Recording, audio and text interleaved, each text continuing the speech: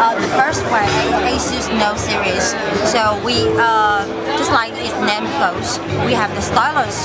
So we have developed a series of stylus apps to provide better user experience. The resolution for this one is 1980 times 1020. So we can provide a clear picture to our users. And the camera is 8 megapixel on the rear and the 1.2 megapixel to the front. This is a 6-inch display, so when you catch the phone, you didn't think it would not be too big for users to use. So what is the processor on it?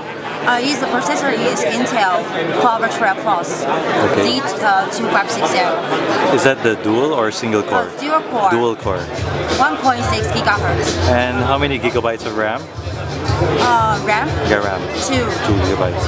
And it's running Android 4. Android 4.2. And what's the battery capacity? 3,200 mAh. And when will it be released onto the market? Release date. When is the release date? Around Q4, September or October. Globally. Yeah, globally. Okay, can I see the back, please? Okay.